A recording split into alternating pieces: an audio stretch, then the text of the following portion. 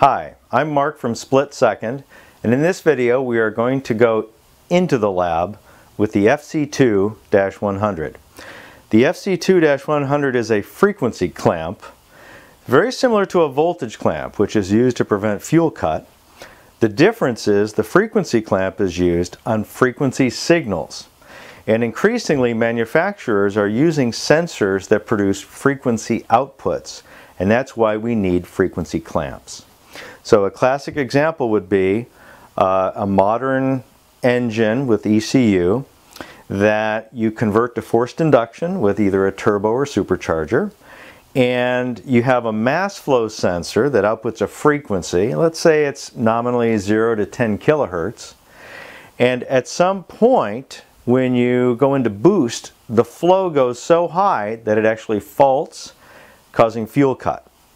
So the fix for that is to add the frequency clamp, adjust it correctly so that the ECU never sees that reading where it will fault, and you prevent the fuel cut from happening. Now it turns out the FC2 is a very versatile device, so I'm going to go through some of the different modes of operation, and we're going to give you an idea of what it's doing. After I go through that on the whiteboard, we're going to go into the lab and see how it works on the test bench. Inside the device, there are dip switches labeled 1 through 6 that are used to configure the device. There's a single adjustment, a 20-turn potentiometer, and then there's a test point you can use to measure the voltage at that point with your digital voltmeter. So the basic idea is that there are all these frequency ranges going from 100 Hertz full scale all the way up to 15 kilohertz. So these first 3 switches are just selected in this sort of simple binary combination to pick the frequency range: 100 Hertz, a kilohertz, 10 kilohertz, 15. So up here around 10 kilohertz, 15 kilohertz, these would be the ranges you would normally use with a mass flow sensor. And then these lower ranges would be more the type of frequency range you would use with either a vehicle speed sensor or maybe a tach sensor reading, which tends to be at the lower frequency ranges. So having the selection of all these different frequency ranges makes it possible to use the FC2 on a wide range of signals that you encounter on a vehicle. So we can clamp, it is a frequency clamp after all, and you can clamp based on switch 5 here, you can clamp to either a high or low frequency. So if the signal increases with load or flow, you want to set a maximum. If the signal decreases with load or flow, you want to set a minimum, and you select that, either a high or low clamp with switch 5.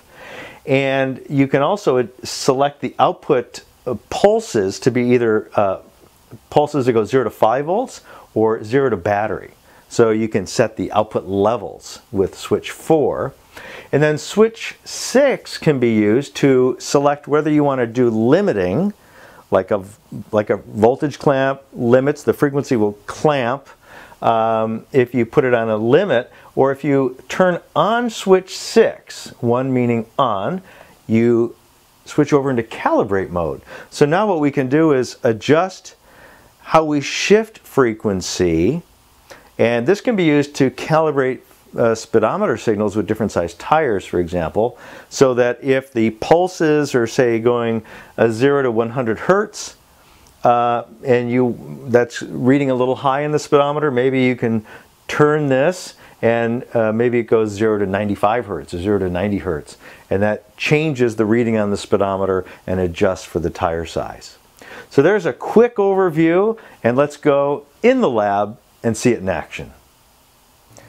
This is the FC2-100 frequency clamp, and we're going to connect it here in the lab and see what it does. Before we do, we'll have a look inside at the settings that I've already made. I turned on switches 1 and 2, and switch 3 is off. That configures us for a 10 kilohertz full scale range. Switch 4 is off, which means the output high voltage is going to be 12 volts. Switch 5 is off, meaning that we're going to clamp to a high level. and switch 6 is off, meaning we're in clamp mode, not calibrate mode. Note that there's a 20-turn potentiometer here and a test point that we can measure with our digital voltmeter on DC volts. And we can use the voltage that we set this potentiometer to determine what the clamp voltage, or pardon me, the clamp frequency will be at the output. So for example, let's say I'm on a 10 kilohertz full scale range, and I set this voltage to 4 volts. 4 out of 5 is 80%, and 80% of my 10 kilohertz full scale range is 8 kilohertz, and I'll clamp at 8 kilohertz. So let's have a look and see how that works. So we will start by connecting the black wire to ground, the red wire to battery plus. Yellow is our input frequency, and yellow with a black stripe is the output frequency. And we'll turn on the power. We're going to use this meter to measure the output frequency. And I've got my generator here. Let's set it to a 10 kilohertz full scale range. And let's check that voltage here on our test point. And I'll put this on DC volts. And let's see, 4 volts DC. Okay, so 4 volts DC should equate to an 8 kilohertz clamp level. So here we are at 5.4, and the output's tracking, and it's tracking as we go up. I've now exceeded 8 kilohertz, but it's at the 8 kilohertz level there. And if we need to fine tune that, we can. Let's say you determine that 8 kilohertz is where you want to be to avoid a fuel cut problem from a reading that's too high coming from your sensor. Well, you can turn it down, and you can see I just went half a turn. It's now gone from 8 to 7.7, another half a turn at 7.4, so you can get an idea of how much it changes as you change this setting. Well, let's say you want to set a low clamp level. And let's say you have a mass airflow sensor that has a signal that decreases as flow increases. And we could run our voltage down, say, to 1 volt. And as we do, of course, the output frequency is going down because we're still in a high clamp mode. I set it to 1 volt. And with a high clamp mode, it's 2 kilohertz. So 1 out of 5 is like 20%. So there's my 2 kilohertz out of a 10 kilohertz full scale. Let's say I now switch this over so we're clamping low instead of high. Flip on switch 5. And now 8.4 kilohertz in, 8.4 out. And we head down and we track until we fall below 2 kilohertz, and there it's limiting there. Now it turns out there's another wire coming out of the FC2, and that's this orange wire, and that's used for turning on an external load. And I can demonstrate that by hooking up this fan, which turned on. Now if I turn the frequency back up so I'm now above the clamp level and I'm tracking, the fan turns off. And if I fall below, well, the fan turns on. And there is a wiring diagram in the data sheet that shows that this orange wire is used to turn on this automotive relay. This orange wire pulls to ground when it goes active, and that is tied to the low side of the relay coil. The high side of the relay coil is tied to 12 volts.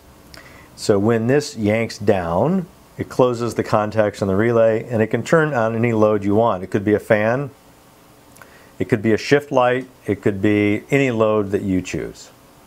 So that's what the orange wire is used for. I'd like to show you an example of how things go in the 100 hertz range. So we're going to go back down to 100 hertz, and let's change our clamp level again. I'll set this to, say, 4.5. And with a 4.5 out of 5, that's going to be 90% of full scale. So if I'm on a 100 hertz range, and this is set to 4.5, that means I should have a high limit of 90 hertz.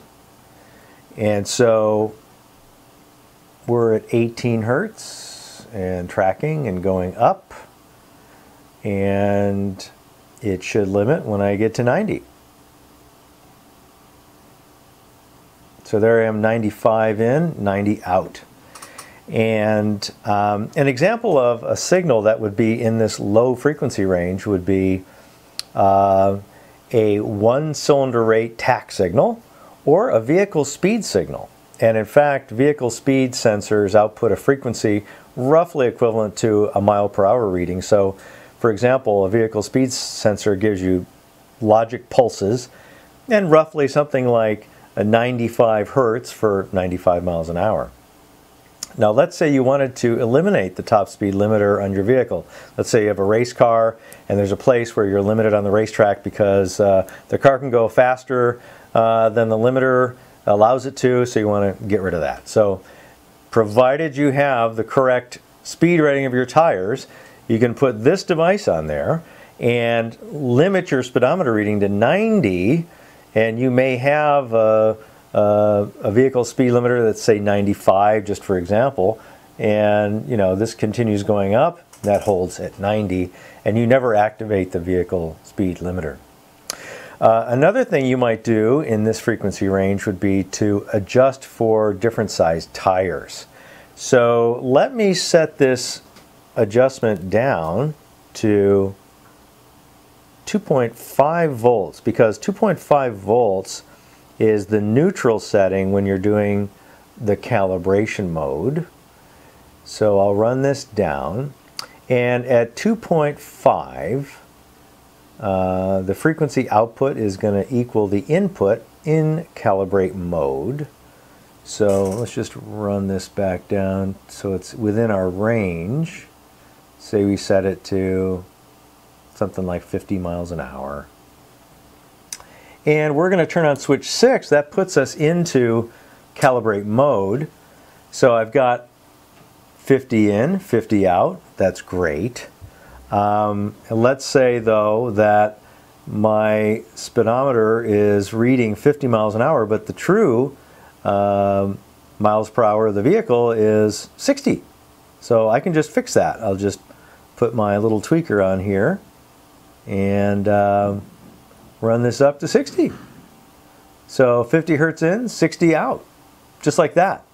And it'll track, of course, over the whole range. So if I run this, say, down to 25, I get 30 out. So it's a proportion. And you can increase or decrease the frequency, and that's by a factor, and that will work over the whole frequency range of the application. So there's a quick introduction to most of the features of the FC2-100, and hope that was of interest. Thanks for watching.